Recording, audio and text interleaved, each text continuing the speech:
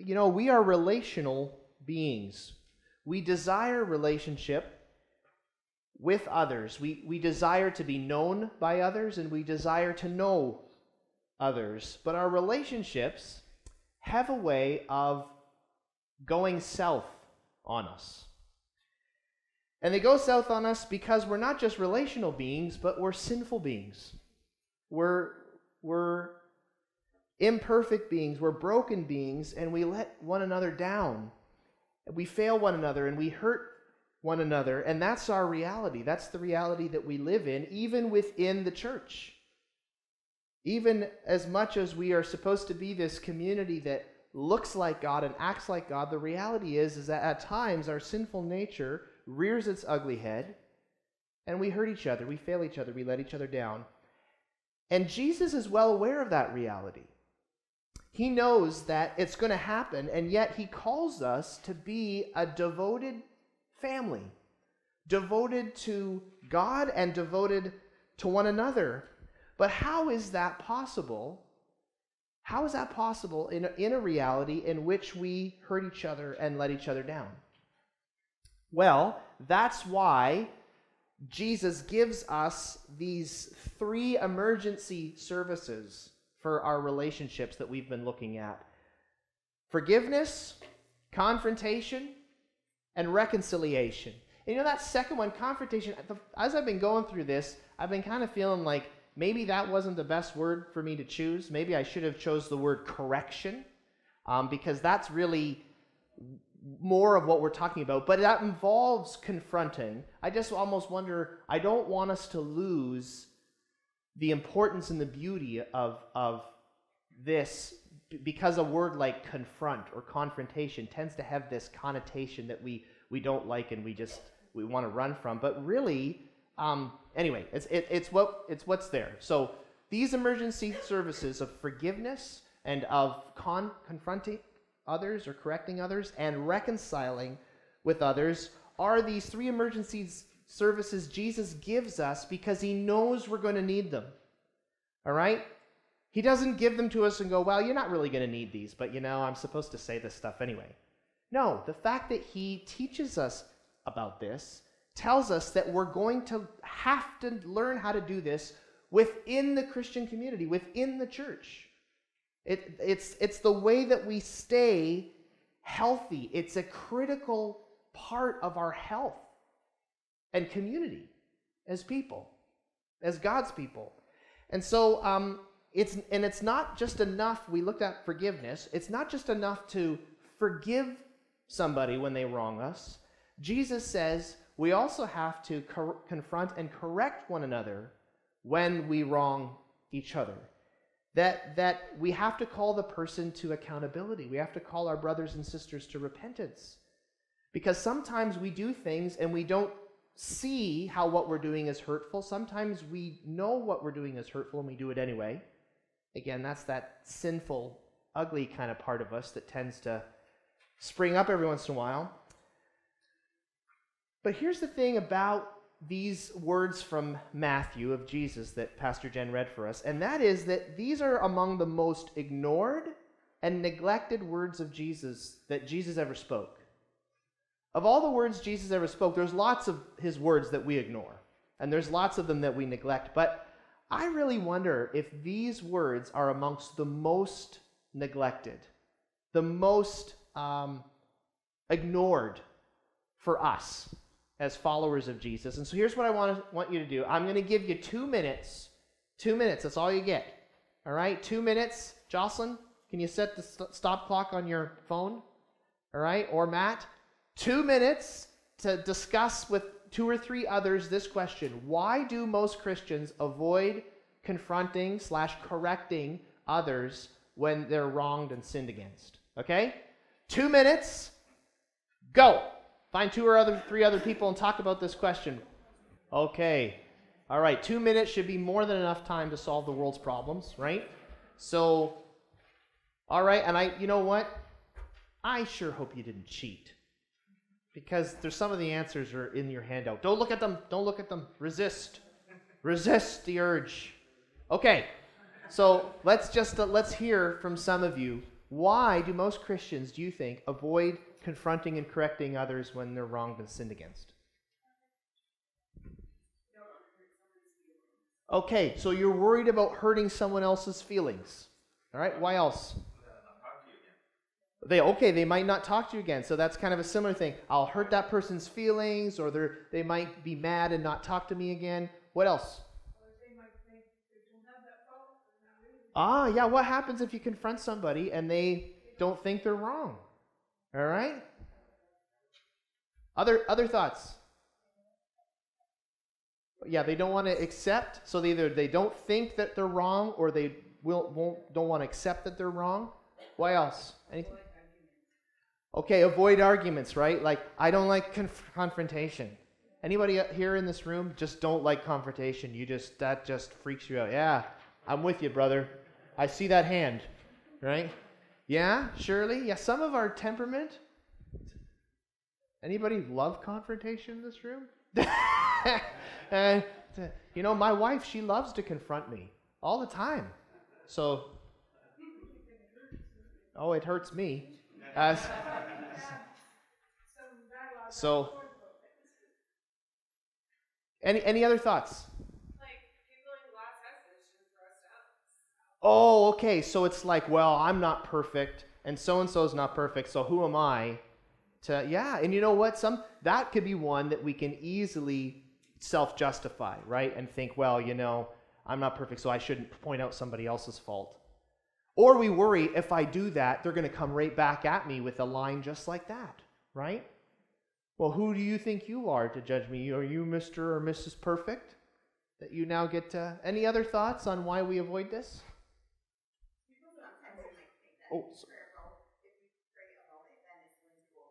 Okay, so I'm just going to pray about it and it's going to go away, right? So we'll just I'll just deal with it a different way. All right, yeah? Pastor Jen? Some people don't understand what it means to set a healthy boundary and how to live within that boundary. So your boundaries are always being pushed and pulled. Okay. So instead of confronting and standing up for a boundary that they set, they just right. So we don't have a sense of what healthy boundaries are. And so therefore we don't live within those healthy boundaries and don't enforce those healthy boundaries. Yeah. I'm sure we could get some more answers. And all of those things, I think, are absolutely apply. Let me give you two main reasons, I think, that encompass everything we just talked about why we avoid confronting and correcting other believers. Number one is we're fearful of others. So there were some of you mentioned that. Basically, we're afraid of arguments, but really what it comes down to is we're afraid of others. We're afraid of others hurting us more, right? We're afraid that maybe somebody is going to say something that's going to be more hurtful if I confront them, so I'm going to get my feelings hurt. Or we're afraid of losing the relationship or further causing tension within the relationship. Or we so badly, we want the other person's love and approval in our life that we're afraid. We're afraid, so we don't deal with something because, well, I don't want to lose a friendship, I don't want to cause more problems, or I just hate confrontation. I hate confrontation, by the way, but I've learned as a pastor that I just have to do it at times. But the other thing is, and this is one I've heard, is just we're cynical of the process. Many of us are actually very cynical, skeptical that this even works. I remember at one point having a conversation around this with another Christian leader. And this person actually said, I'm not lying, I'm not making this up, about Jesus' words on this, said, that's idealistic, but it doesn't work.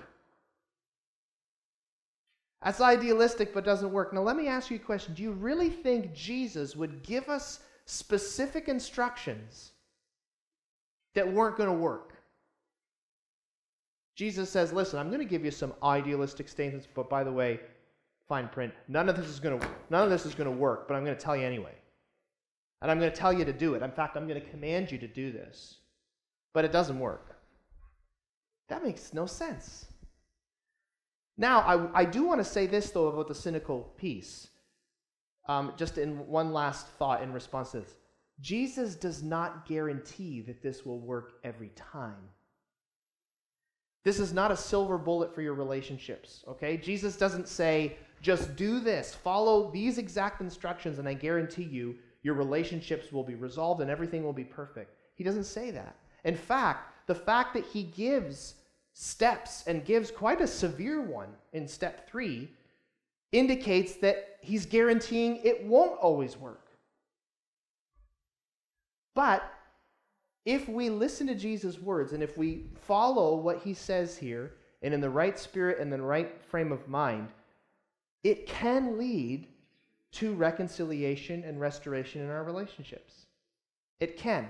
Okay, but if we avoid confrontation, here's what happens. The wrong goes unaddressed and it goes unchecked. The tension is unresolved, so you're going to live with this relational tension. It's going to keep going. The person doesn't change. So if the wrong if we don't ever address it, and we don't ever point out that a certain behavior or something is not good, is unhealthy, is un-Christ-like, guess what? The person doesn't change. We don't help the person change. And the relationship doesn't heal. So hurt adds to hurt, right? And that's actually where resentment and bitterness start to form. And we're left carrying around the hurt. So that doesn't sound like, is that a good payoff for avoiding confrontation? I don't think those things sound good at all. But that's often what happens. By the way, and let me just say this right up front so we're clear. What Jesus is talking about is confrontation and correction amongst Christians. If there's principles here that you can live out in your relationships with people that aren't Christians, and some of these basic truths can work still. But he is specifically addressing Christian people and their relationship with other Christians. He's addressing really in-house, in the church, this is how we should go about doing things with other believers, okay? That's not to say that these truths and principles in a general way don't work with anybody, but he's specifically talking about Christians, and that's important to realize. Okay, now, so here's what we're going to do. We're going to look at the process really briefly, and then we're going to go back and talk about practicing the process, okay? So let's understand the process Jesus gives us, and then we'll talk about it a little bit deeper. There are 3 steps that Jesus gives when it comes to confronting another Christian and correcting another Christian. And it's interesting, in my reading, N.T. Wright, who some of you may know, he points out that what Jesus gives is both severely practical, and it's ruthlessly idealistic. And he comments and says that's actually the perfect combination. Because Jesus is being ruthlessly idealistic here about saying, yes, ideally, this is how it works, and this is and it will work out. But he's also being severely practical and saying, here's how this works. Here's how to do this. But like we do with all Bible interpretation and understanding, we have to read between the lines and fill in the gaps a little bit, or else we can really miss some key things here. Here's step number 1, okay? Verse 15 says, if another believer sins against you, go privately and point out the offense. So, step 1, take the matter to the person in private. Sorry, I just realized that. Do you have in private, right? Okay, so I did a little bit wrong on the screen. Sorry. So your blank is private, right? Take the matter to the person in private. And this avoids some things. It avoids if the issue is really between you and them, then you should go to them and it should stay between you and them to start with. And this avoids other people unnecessarily knowing about the other person's sin or wrong. Because you know what? Other people don't need to know.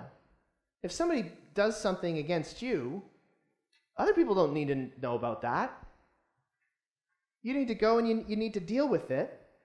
Because you see, when others do know, a couple things happen. When other people are aware of what somebody's done against you, meaning maybe like they found out because you've told them or whatnot. Okay, that's what I'm talking about. unnecessarily telling people or about something someone else has done to you, what happens is people tend to gossip about it. So now they're talking about, did you hear what so-and-so did? Can you believe that they would act like that they would do that? Or, so that's one thing, is gossip happens. Secondly, though, people get involved who don't need to get involved, who it's not their place to get involved, and suddenly now you have other people involved in a relational dispute that shouldn't be there, giving their opinion. What a mess. What a mess. So Jesus says, if somebody sins against you or wrongs you, go to that person in private. Talk to them privately about it. And if the person listens to your call to correction, and if they repent, guess what? There's restoration. And there's usually an apology. And the relationship can move forward. But here's something that's very important to understand about this step, and that is that this is not ultimately just about you feeling better, which is what we tend to make this stuff into. We think, okay, I'll go and I'll do it, and because I know I'm going to feel better. Well, yeah, you will, and especially if things can be resolved, you'll feel better, but that's not ultimately what this is about. Jesus isn't ultimately concerned about you just feeling better. He's ultimately concerned about the church being healthier and better. So it's not about you feeling better, it's about the church being better. Relationships being better. That's what Jesus is concerned about. So make sure that you're not making this about you feeling better, right? It's about the community being better. So that's step one. Step two, in verse 16, says, but if you're unsuccessful, take one or two others with you and go back again so that everything you say may be confirmed by 2 or 3 witnesses. So step 2 is basically just step 1, except this time you do it in the presence of 1 or 2 other Christian witnesses. That's important, right? These are fellow believers that you ask. And the presence of these witnesses is meant to do something. See, this is where we got to read between the lines, all right, about what the witnesses are for and what they're not for, okay? Here's the first thing. The presence of these witnesses is meant to help the process by providing protection for both people. You know what I learned in this process? It suddenly really struck me that I thought I really used to read this, that this was about you take 2 other people with you who are kind of on your side that are trying to help the other person understand they're wrong because they're not listening. That's not what Jesus says. He doesn't say, go and find 2 people that agree with you and go and verbally rough the person up. That's not what he says at all. He says, make sure you take 1 or 2 other Christian brothers or sisters with you as witnesses. So here's the function of the witnesses, all right? It's to protect you, because you then again confront the person and share, we've talked about this before, and I've asked so-and-so and so-and-so to come and be part of this so that they can be witnesses to what I'm sharing with you and also how you're responding to me. So they are there to protect the person who's confronting, so that if the person who's being confronted kind of flies off the handle emotionally a little bit, they're able to say to the person, no, that's not okay. Your response is not okay. It's not Christ-like. You need to do some checking of your heart. You're speaking abusively. You're not being, and if somebody's being really unreasonable, then the witnesses can also say, I don't know if you're being honest about your own heart here. But it's also for the protection of the person who's being confronted. Because sometimes when we confront others, we come in, both guns ablazing, right? And we just start, right? And the witness can stand and go, ho, ho, ho, ho, ho. This isn't okay. You're speaking abusively. You're speaking arrogantly. And sometimes the witnesses start to recognize the person who's confronting the other person actually has some stuff going on in their own heart that's not okay. And you see, then it's the person is a third-person party who's able to look at the situation and start to listen and recognize what's happening here between these 2 people. It's not bring along 2 people who agree with you so that we can gang up and get somebody to admit they're wrong. That's not what Jesus says. That's not the purpose of the witnesses.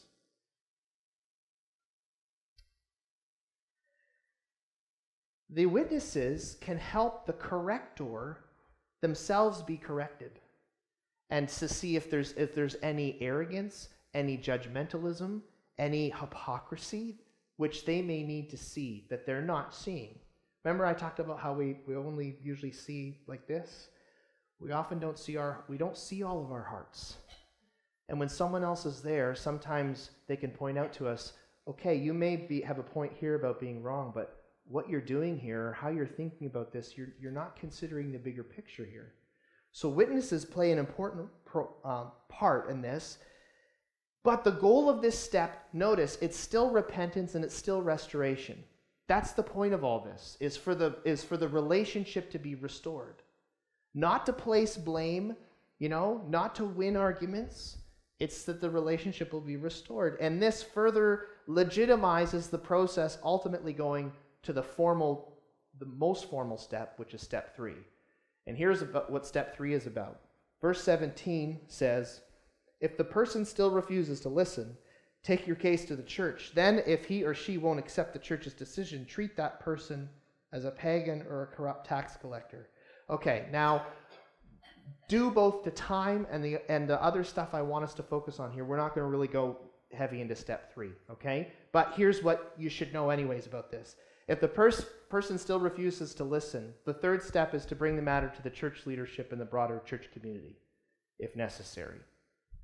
If someone's still failing to acknowledge they're wrong, if they're still in a pattern of rebellion and saying, I don't think I've done anything wrong, that if they really are not cooperating, then that's when church leadership, that's the point at which church leadership gets involved.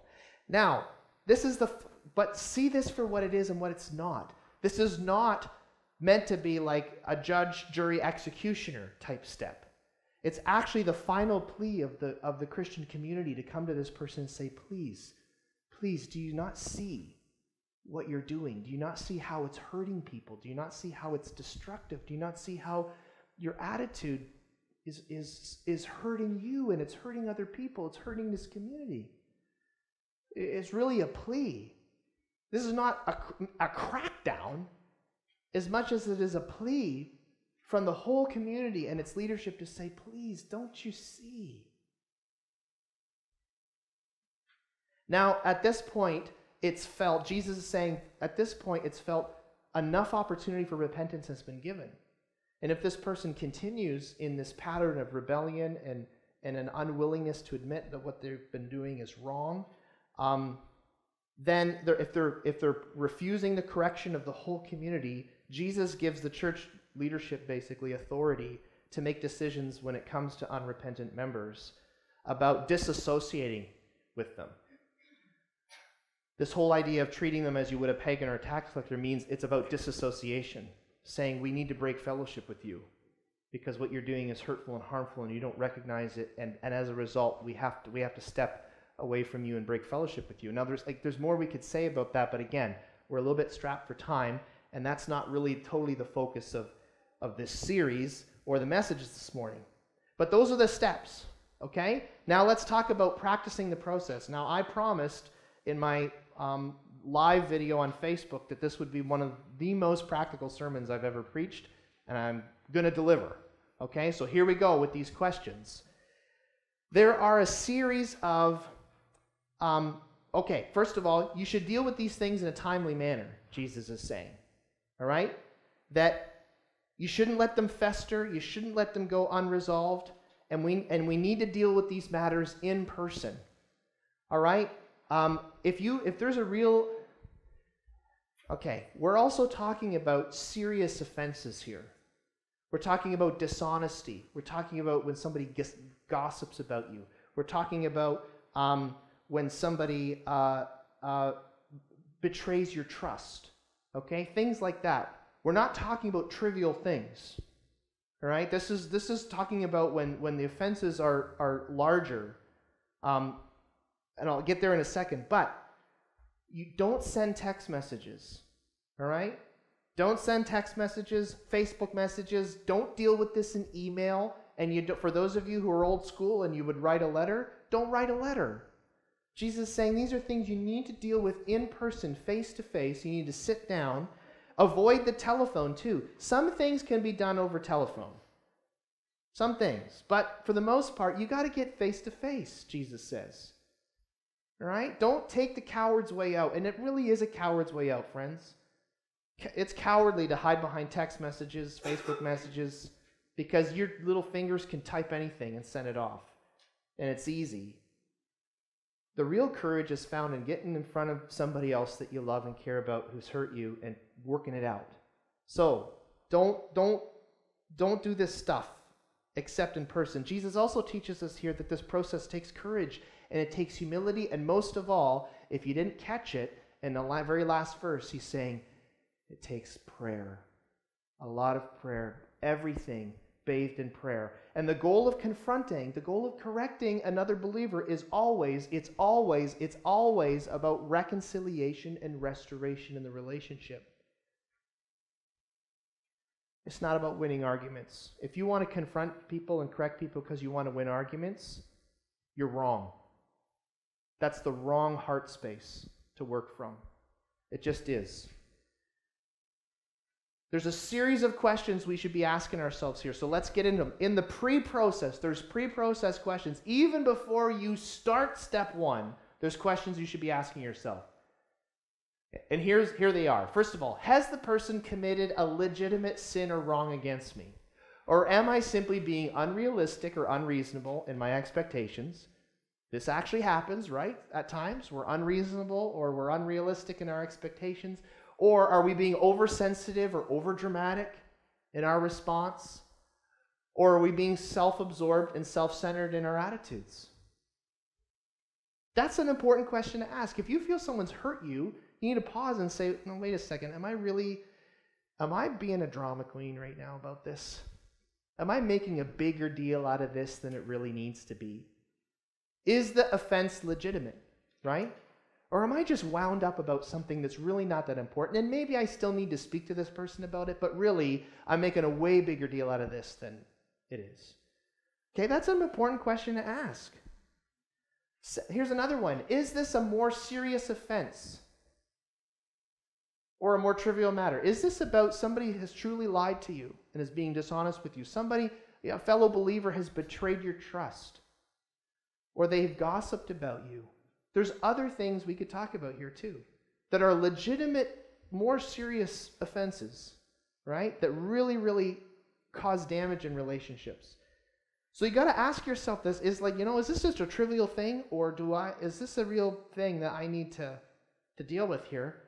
And have I prayed about this situation? If you haven't even begun to pray, don't even think about step one. Don't do anything to start step one if you haven't started to pray about this. And praying about a few different things. First of all, have you prayed about how you're going to handle it? Right? Have you prayed through the first couple questions? Here's the next one. Have I prayed for this person? Am I praying for this person out of love for this person? Have I prayed for myself? Am I praying about my own heart and my own attitude, saying, God, I'm feeling hurt right now and I'm feeling like I need to talk to this person, but show me if in my own heart if I'm wrong. Show that to me. Show me where my attitude may really stink right now. Show me if I'm being self-centered right now. So this is all pre-process stuff, all right? Now, step one questions. Here we go. Asking yourself the question, even as you're, about to do step one and in step one, do I genuinely love this person? Do I have a sense on my heart that I love this person and really care about this person, that I care about this relationship? Which leads to that second one. Do I want to see this relationship restored? Is that my motivation for confronting this person and correcting them? Is because I actually value this relationship and I want this relationship to be healthy and I want it to thrive? Or do I just want to win this person, or do I want to win the argument? Is this about restoring the relationship, or is it about getting an apology and an admission of wrong from someone else? Because that honestly is sometimes our motivation for why we confront fellow believers, is that we just want to be right. We want them to admit they were wrong. We just want to win. And Jesus says, I'm not interested in winning arguments. I'm interested in winning people. He uses that language as he says, if they listen to you and receive your correction, you've won your brother or sister. You've won them. You've won back the relationship. The focus is always the relationship. And if you have any other goal in why you're correcting somebody, because you think it's your place to show him how wrong they are. Because sometimes we get that all kind of squirrely and messed up as well. That we actually try to take on the role of the Holy Spirit in somebody else's life. And I hate to break it to you, but you're underqualified for the job. So these are important questions in your step one process to be working through. And even when you're in the process, when you're meeting with that person and maybe they are being unreasonable and you start to feel the anger starting to build because you're like, this person's really not seeing how what they've done is hurtful, or this is very frustrating, we have to ask ourselves the question, how does God see this person right now? And am I seeing that person through God's eyes right now? Or am I just wanting to blast them? So keeping our heart in check in the process is very important. Now, some step 2 questions. So let's say it didn't work. You've talked to the person. They don't think they're wrong. They're being difficult. They're being unreasonable. They're just saying, no, I don't see a problem here. And, I think you're a jerk. And you're just not in touch with reality. So now you bring along your 1 or 2 witnesses. Now, here's a question you should be asking yourself when you're looking at who to take. Who can I take with me that's mature, a mature believer, right? A humble Christian. So not like, the last thing you want to do is take a guns a-blazing person with you. Somebody who's not self-controlled and not very humble. Man, that's just a recipe for disaster. But also, who can I take with me who's mature and wise and humble and is not afraid to speak the truth in love, both to me and the other person? You know who I'd take? I'd want to take Pastor Jen. Because Pastor Jen is mature and she's wise and she's humble and she's not afraid to speak the truth. Let me tell you, but if you bring Pastor Jen, I'm out. If you bring Pastor Jen to me, if you come to confront me and you bring Pastor Jen, I'm out. Because I know she's going to speak the truth in love and I'm a goner. I'm not really going to run away. Just making a joke. You want to take people with you who you know have wisdom and have humility in their own heart, have grace working in their own heart, who have the love of God working in their own heart and aren't afraid to speak the truth, but know how to do it in love. You need to take wise people. That's setting yourself up much better. So that even if the situation doesn't work out, so even if you follow these steps, even if the person doesn't listen, even if they don't receive correction, guess what? You have a clear conscience and you haven't inflicted any further damage. Because you yourself are in the right heart space and you've brought the right kind of people along with you. Here's another question then about step 2. Be sure to take witnesses who the other person respects and who aren't simply your friends. Because that looks like a loaded panel, doesn't it? When all you bring along is your friends, like within the church community, the people that you know, and nobody who maybe is also a common friend with that person or is respected by that person, guess what? Now it looks like you're just bringing people with ammunition. So you want to make sure that whoever you bring with you as a witness is somebody the other person respects, who's wise and and respected in the other person's eyes. That's just common sense. And then also asking this question, am I ready to receive the correction of these witnesses if I'm wrong in my attitude and my behavior? So if I take Pastor Jen along with me, I got to recognize, I got to be ready to receive any correction that she's got to give me. To receive any insight she's giving me saying, Pastor Mark, I understand you're upset about this, and that's legitimate, but the way you're handling this isn't very good, and you need to be checking your own heart about this and about, am I prepared to do, because if all you want to do is win the argument, you're not going to be ready to receive that. You're just going to be wound up even more if the witnesses you bring speak any type of correction towards you. You're going to be like, what? Suddenly this is about me? This is about them. Right? That's what tends to happen when we're not in touch with what's going on in our own heart and we're not ourselves humble.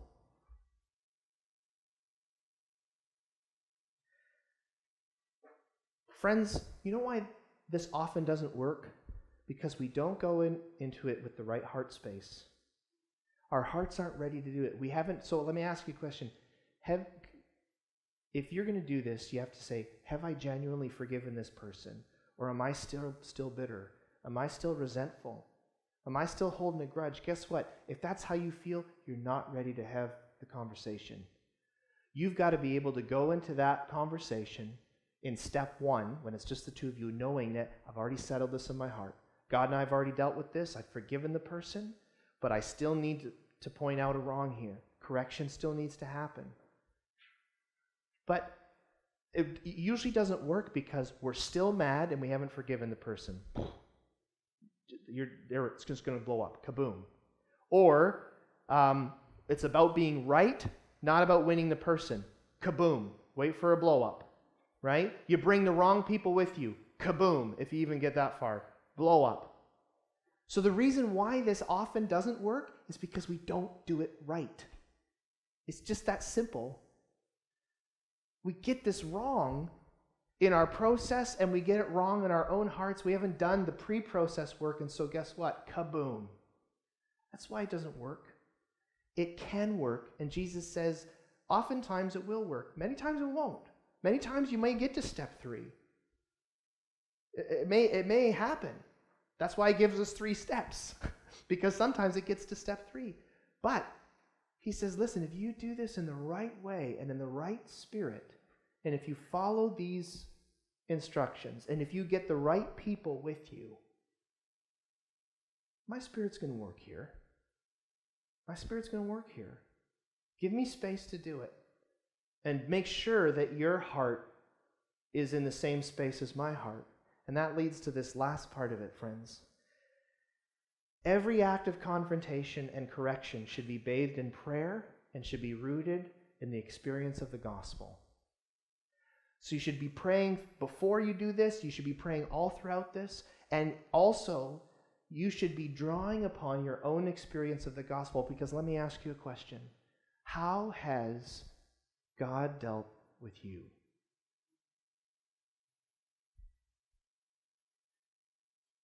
You see, when the Holy Spirit confronts us, when the Holy Spirit convicts us, how does he do it?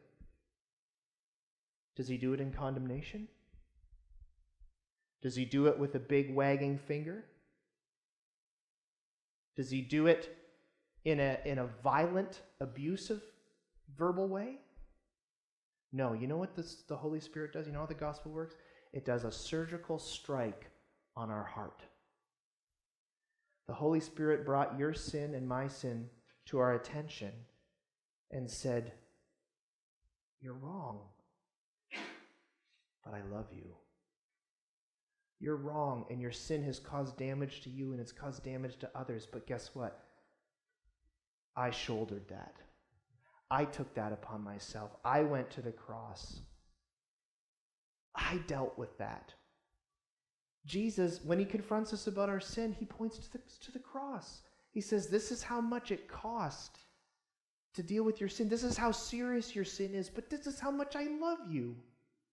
That I'll go to the absolute furthest extent. I'll bear the ultimate cost in order to bear your sin and to bring you back to me. See, Jesus, what is he concerned about? He's not concerned about winning arguments. He's concerned about winning you. He's concerned about winning me. And that's how he does it. See, the cross is the perfect picture of the truth spoken in love. That we're sinners. That we need to repent. And see, friends, when that lies at the heart of your confrontation, when you know you're in the same boat as that other person, and when you remember, how's God dealt with me? Suddenly it puts you in the right heart space to approach them. So you shouldn't do it without a lot of prayer, and you shouldn't do it until you have once again let the grace of God in on your own heart to remind you of how God has confronted and corrected you. Do you know how to do that? Have you done that? You have a couple things on the end of your sheet there. You have a prayer, which is something that's just meant to be a help to you as you begin to pray through this in your own life. Because if there's somebody that right now in your own life that you need to confront, somebody that has wronged you and you need to deal with that, then that's a prayer to get you started. But also there's two other things there is to think about. What's your big takeaway from today? What's your big takeaway from today? What has God really said to you? And then what action steps do you need to take? What action steps do you need to take? Let the grace of Jesus and the way he has so lovingly corrected and handled you, let that lead you into how you correct and confront your brothers and sisters. Because, friends, we're family. Jesus cares about this family. He cares that we're healthy. And at times, it means we got to hold each other accountable. Sometimes we're wrong, and we need to be told we're wrong. And we need to admit we're wrong and repent of the wrong. And the grace of Jesus is big enough to lead us into that, and it's big enough to lead us through that, and it's big enough to give us victory and to keep his family together, even when it looks like it might just blow apart. Let's pray. Father, we thank you. We thank you, Jesus, that you so lovingly handle us, and yet you do it in such a way that you never lose sight of the truth. You always keep the truth in front of us, but like a loving parent, you say, don't you see how this is hurting you? Don't you see how you're hurting others? Don't you see how this grieves my heart? And Lord, we need to learn from you in that regard. We need to let that truth in. We need that to shine and shed light on everything we do when it comes to our relationships with each other. So I pray today that you will help me, that you will help us to be people who are rooted in your grace and in your love. But may we not ever turn a blind eye to sin. May we not say sin is okay, because it's not. You say it's not. You never said our sin was okay. So we can't say that the sins of others, when they're significant offenses, are okay. We must never say that.